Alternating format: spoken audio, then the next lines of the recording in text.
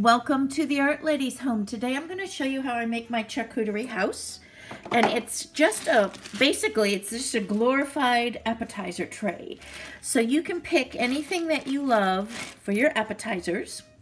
And then you can go ahead and add some things for the structure. For example, you need a lot of crackers. I put it all together with this squirt cheese. You could use cream cheese as well. And then I like to use these really thin Slim Jims as awnings and things. They make great poles. So I like to use those. I don't necessarily like eating them, but I like the structure of it. So what I did was I basically went through the grocery store and I picked out things that would work, that are edible. A lot of my family members like eating these. I know my son loves them. So I picked out things that would work and look cute on the house. For example, you got some black olives. And then, of course, all your cheeses that you love for your appetizer trays. I like to use some type of a salami, even the smaller salamis. I used those small ones last year. That worked well for roofing materials. And then a variety of crackers work nicely. I even have a package that has a variety in it. And then you want something for like a dip or something for white snow. If you want to do a white one, even if you did it, you could do, if you're going to do Mexican themed food, I even thought of layering refried beans and then your guacamole and sour cream for the base around the house.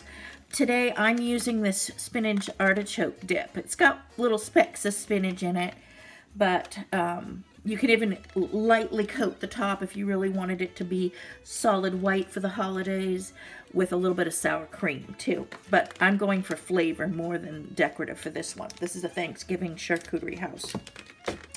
And then I went to the garden and just grabbed some rosemary sprigs. These look pretty around the house for decorations. And then I'm using some carrots just because I like dipping carrots in with this stuff. So I'm going to use these somewhere. I don't know exactly where, but I'll think about it where they're going to go. But basically you're grabbing a bunch of stuff that you would normally eat on your appetizer trays. And then we're thinking architectural structure. How would they relate to our little house here? And let me go ahead and show you the form that I'm using. When I've been making my charcuterie houses, I just usually use cardboard.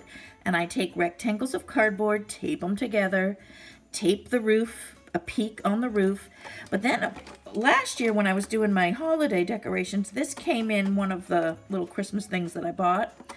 And it has this cool peak form to it, where it forms the peak of the roof. And I just taped the two ends together and it forms a house shape, which is great. Now, I need to cover this, of course, and I covered it last year with some aluminum foil, and then at the end I just took it all off and I'm reusing it this year. So you could use a cardboard form, or if you have something like this, just keep your eye out as you're using packaging. Even styrofoam packaging would work if it's in that shape, and then make your own peak for the roof. But you need some kind of structure to build this on. I've seen recipes my sister did last year of a tree where you needed like 5 packages of cream cheese to form the shape first.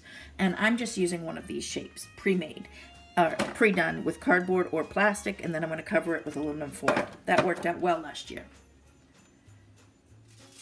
So I have my tray ready, and I'm using a glass tray. And then I'm just going to wrap really well the form with some aluminum foil. And I double wrap it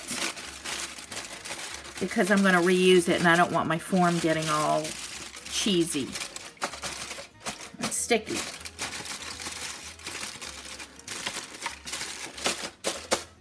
And I'm going to show you that after I've done it.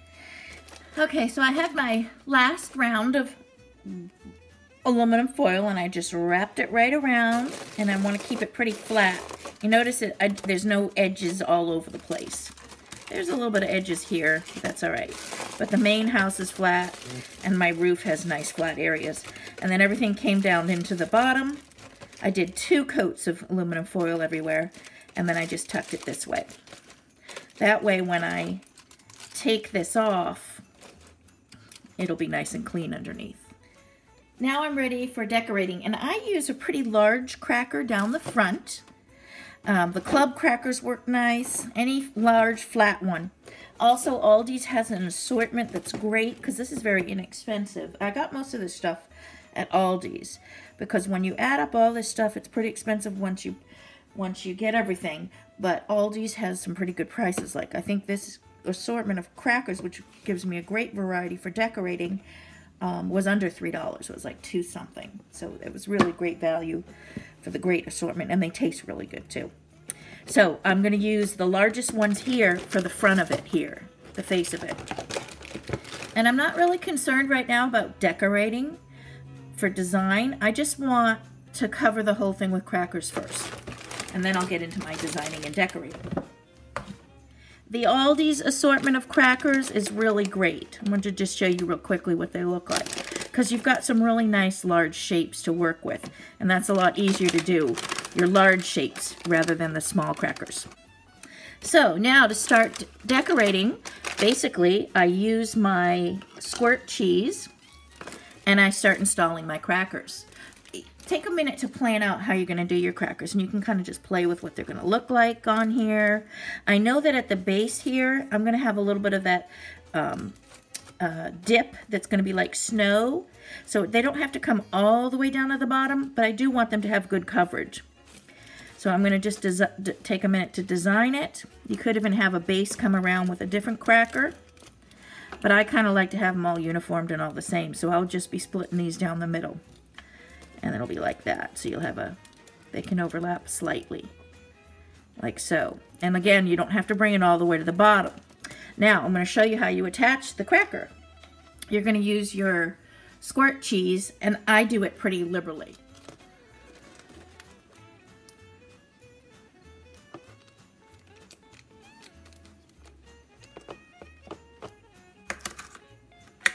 There.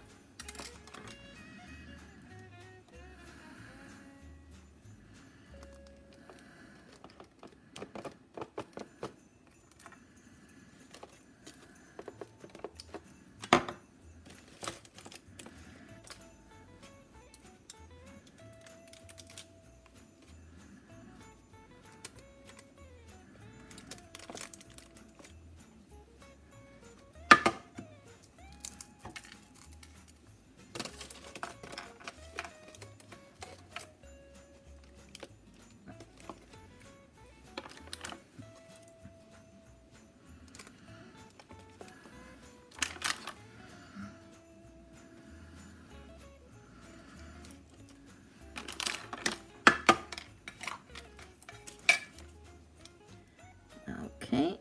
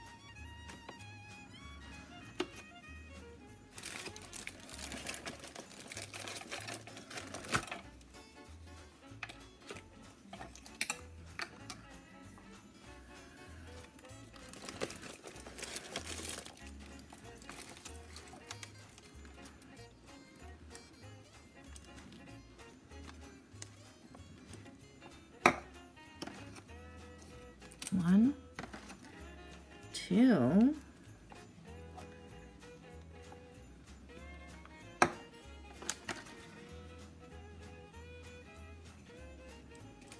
three.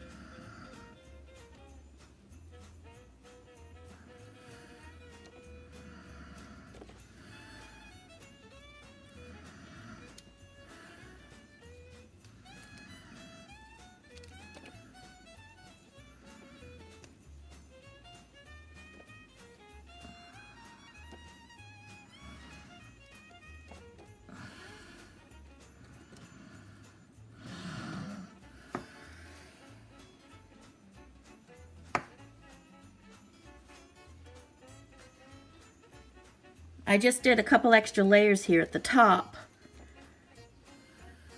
so that as you're serving it, it doesn't go right to the blank roof. You could even just lay them. You don't even have to do... this is so thin, this pepperoni, that it's not going anywhere. So I'm just going to lay a few extra right on the top. That way, as they serve it, we have, you know, extra layers. As they take and use a piece of pepperoni with their cracker. There, I think that's enough. Now I'm going to get to decorating the windows and doors. Use your imagination how you want to decorate this. This is the real fun part coming up now. I'm now going to take my dip and I'm just going to spread it kind of thin over in here. I do want some in the back, right in here. And I'm going to set my house more toward the back so I can decorate the front yard. And I have 2 packages of this dip. It's about a 1/2 inch thick.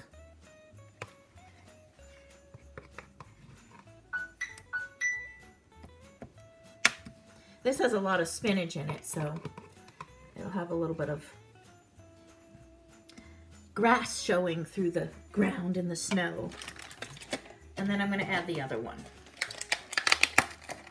And I'm working pretty fast because I don't want all of this stuff to get,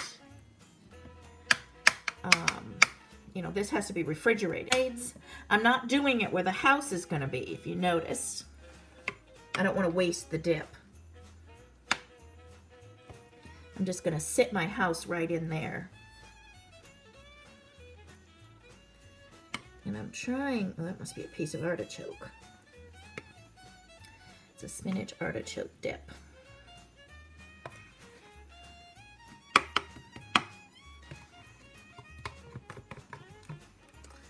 This was at Aldi's as well.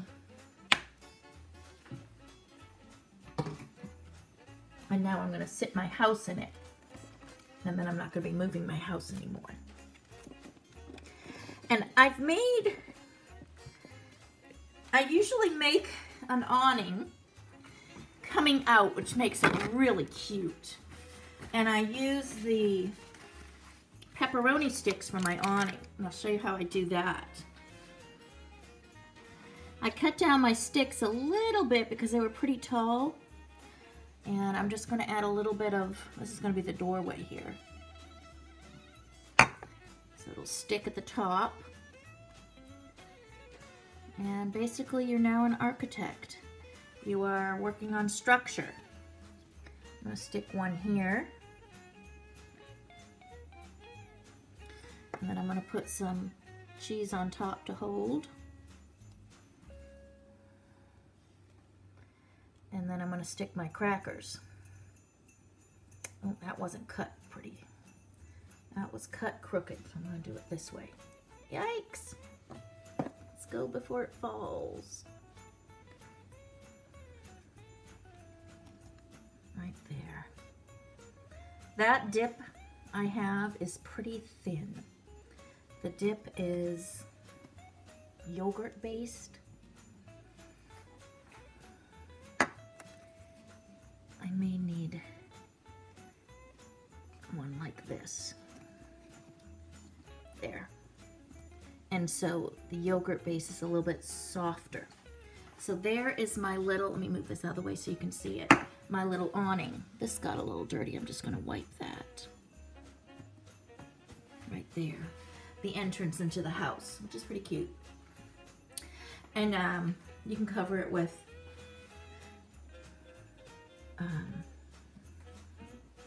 pepperoni if you want to. And then for the door, I should have did my door actually. I'm trying to hurry because I had somewhere to go. But I should have done my door first in the back. I didn't think of it. So I'm just going to slice this down. Again, just do it very gently and slowly if you can. Although I'm in a hurry. And then stick this back there. Oh, my awning. Duh. There we go.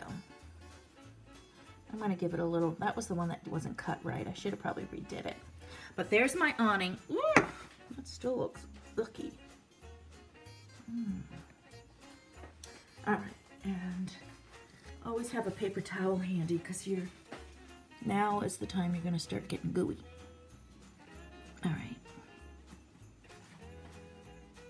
There. So there's my door, and you can put little windows on it if you want.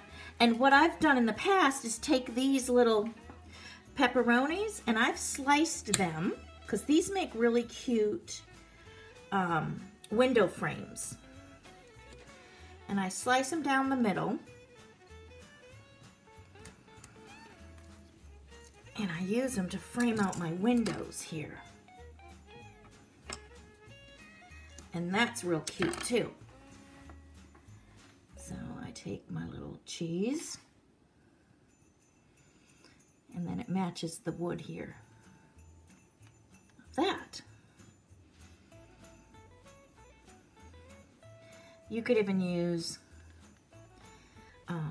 you know, another kind of a cracker for your windows, but that's kind of cute.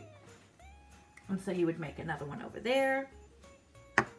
Now I'm going to get on to, when you have your other cheeses, you have your meats, if you your carrots, however you want to decorate this, you can place it around. I am going to put carrots just as a pretty border frame because I want a lot of fresh veggies.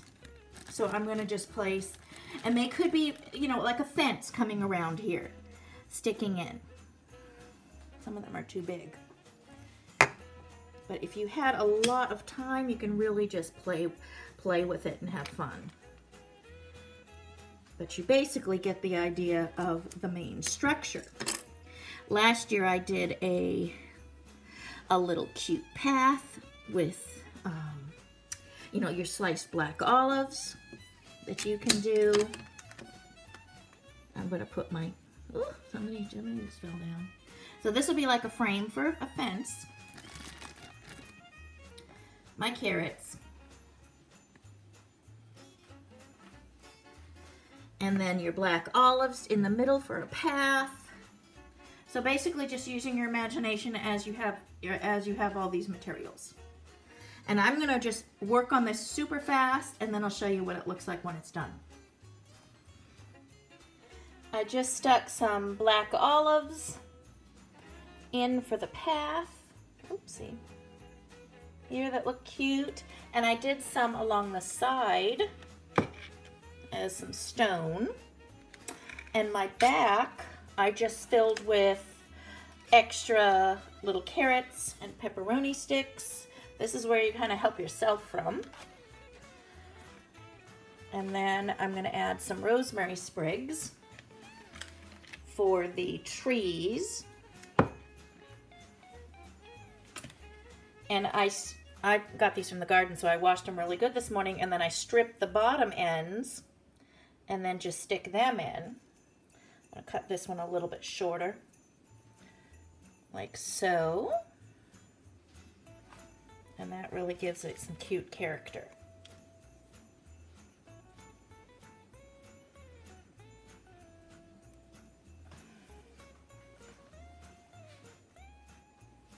You want to make sure you use the fresh top part of the stems, like so. And I'm going to move some of these because I kind of just tossed them in there. There. And here's the overall look. Now what I'm going to do in the back, because I'm going to someone else's house and I don't want to bring tons of little containers, I'm just going to fill this area up in the back here with sliced cheeses and rolled salamis. And I'll show you what that's going to look like. And then I'll be able to bring just a package of crackers so it's easy to serve from. And here's how I did. I just very quickly did some rolling and put the cheese slices on top. Rolled the salami, put the cheese slices on top. It's Thanksgiving and I need to get to where I'm going, but you get the idea of how to build this simply, and then you get the idea of how to decorate. And if I was not taking this, I'd have a separate tray of that. But I am taking it somewhere, so I wanted it just all on one tray. But there's the look. And I'll show you the one I did last year. I did take a lot more time last year on it, but I wanted to show you the basic skills of just how to put that simple house together and then have fun decorating. I've done just like the cutoff. I've taken Boston butt.